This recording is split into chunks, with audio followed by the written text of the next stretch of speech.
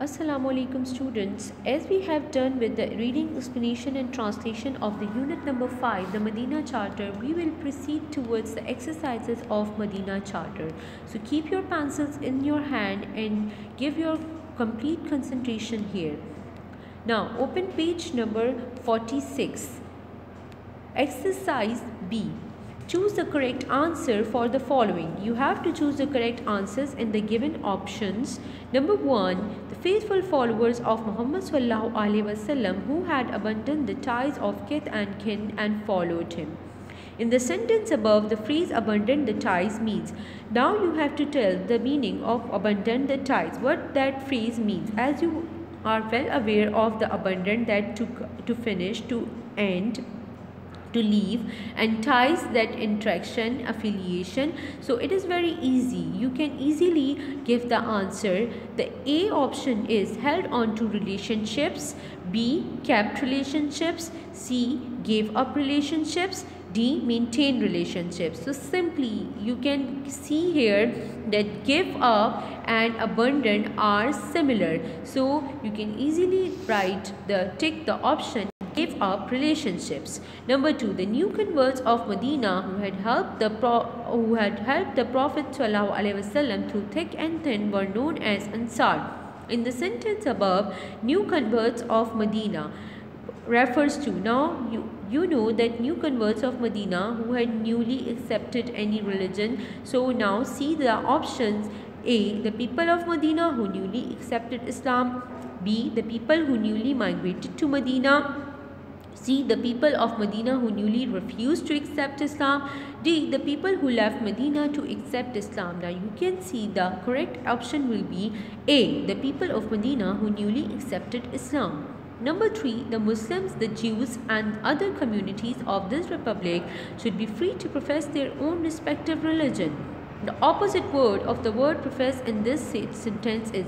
First of all, you have to know what is the meaning of profess. As you know, as you are well aware of this, that profess means to follow. A. Own up, so it is similar to follow. B. Give up. Give up, to end. C. Put up. D. Take up. So profess, you have to not write the meaning, you have to write the opposite. So the opposite of the profess will be give up. Number 4. Which of the following is not a clause of the Universal Declaration of Human Rights by the UN? So you have to write you have to tick that clause which were not present in the UN Universal Declaration of Human Rights by the UN. A is we are all free and equal, we are all born free. B. We all have the right to live and to live in freedom and safety. C. Everybody has the right to hurt or to torture each other. D. Education is a right. Primary education should be free. Now you can see here that A, B and D are the clauses which were present in that charter, and these were universally declared of Universal Declaration of Human Rights by the UN. But the point C, the option C, which is everybody has the right to hurt or to torture each other, that was not present in the clause. It was not the part of those clauses. So option C will be the correct answer. Number 5. The oppressed should be protected. The word oppressed in this sentence means you have to write the meaning of oppress. A. Free. So the free person should be protected. No. B. Ill-treated. Ill-treated means to treat someone in a bad way, in the wrong way. C. Untroubled, who have no troubles. D. Exempted, who is free who is free from any problems. So the correct answer will be what? You have to write the meaning of oppressed. So oppressed are those who were ill-treated. So the correct answer will be option B, ill-treated. Now come to exercise C. Use the following words in sentences of your own. You have to make the sentences of your own, but first of all you have to know the meaning of these words. Number A is harmony. Harmony literal means it different because it is a musical term. It is used for music, but here we use it as a kind of balance. So So you have to use in a sentence in a kind of balance among the people, among the nature, among behaviors. Or so you can make sentence, the two boys sang a song in harmony, or you can say they worked in perfect harmony. Okay, now abolish, to put an end to something, and put an end, get rid of something. Abolish means completely finish. So you can make the sentence of abolish, the government is trying to abolish poverty.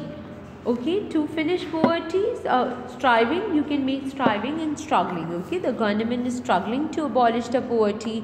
Or you can make sentence, many people fought to abolish slavery during the Civil War. Now come to the third sentence, tyrannized. Tyrannized means oppressed, enslaved, to treat someone cruelly, to dominate over someone. So you can make the sentence like, the children were tyrannized by their stepmother, or he tyrannized his family. Or you can make, the owner tyrannized his employees. Now the fourth one is trivial. Trivial means unimportant, minor, small, insignificant. So you can make the sentence, he used to remember every trivial incident in great detail. She often, or the other sentence can be, she often gets angry about trivial things. Okay, the last one is tolerance. Tolerance means the ability to tolerate the difference of opinion or behavior, means patience, means lenience. So you can make the sentence, tolerance is one of his sentence of his strength. She has no tolerance for jokes of any kind. Okay, now you can make the sentences of your own. You will not repeat those sentences which I have made. Okay, now come to page number 47. On page number 47, we have vocabulary exercise A. Search the text for the phrases meaning the same as. You have to search for those phrases which meaning the exact which they have given to you. For example, relatives. The word, they have used the phrase kith and kin for their relatives. Peaceful coexistence. They have used the word harmony for peaceful coexistence. Good and bad times. They have used the phrase thick and thin for good and bad times. And freedom, they have used the word liberty for the word freedom. So these were present in your unit. Now come to the exercise C on the same page, page number 47. I am reading the passage for you and answering the following questions. So you have to keep your pencils in your hand to mark out the answers, or you can write the answers on the book or in the rough notebook. Okay, when the Prophet Muhammad ﷺ migrated to Medina, the city was inhabited by different sections of people. They were the faithful followers of Muhammad ﷺ who had abandoned the ties of kith and kin and followed him. They were known as Muhajirin or refugees, the new converts of Medina who had helped the Prophet ﷺ through thick and thin were known as Ansar or helpers. Number 1. State whether the reference in the first sentence is anaphoric or cataphoric. For answering this question, you have to first know what is anaphoric and what is cataphoric. Anaphoric, you can simply say backward reference. Backward reference means that points backwards to previously mentioned information in text. Usually items such as he, she or them, it, is, this can be decoded without major difficulty. For example, Tom likes ice cream but Bill can't eat it.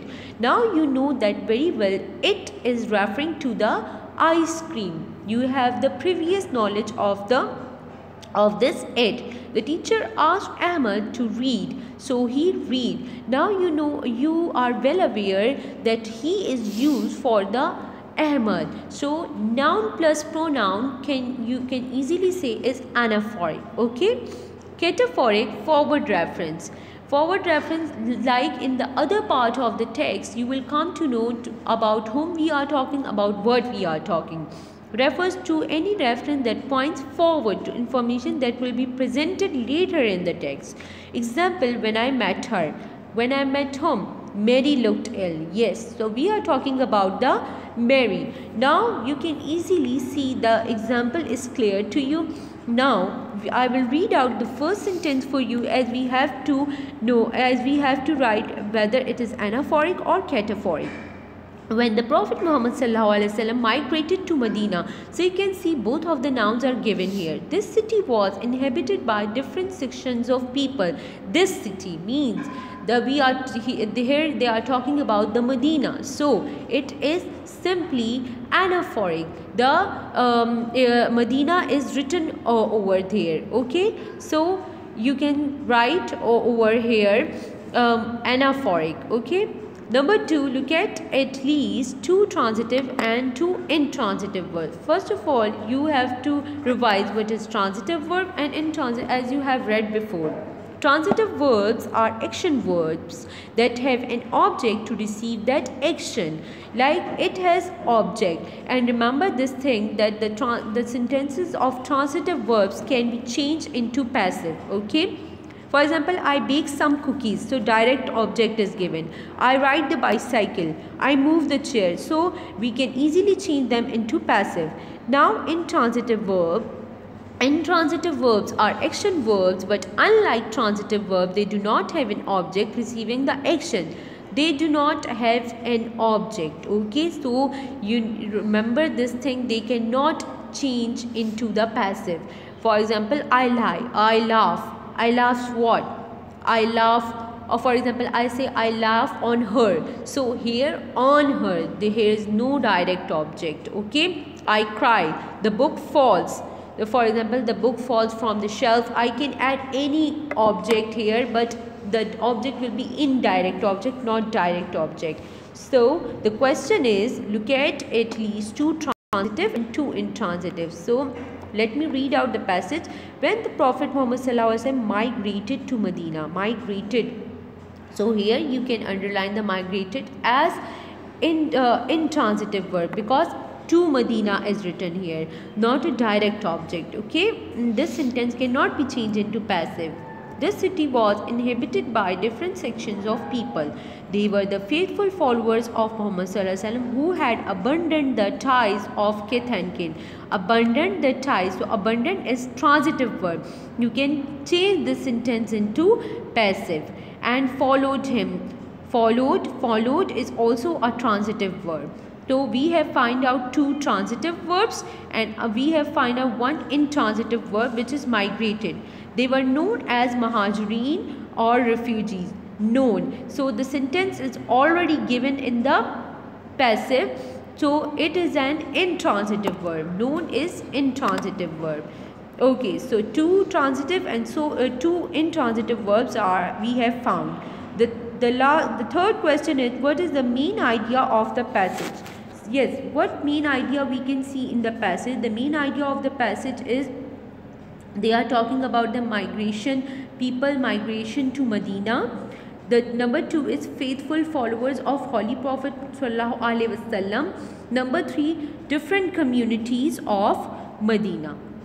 So there are 3 different I have given you, and you can also make your own ideas. You can also write your own main idea, what you have got from that passage.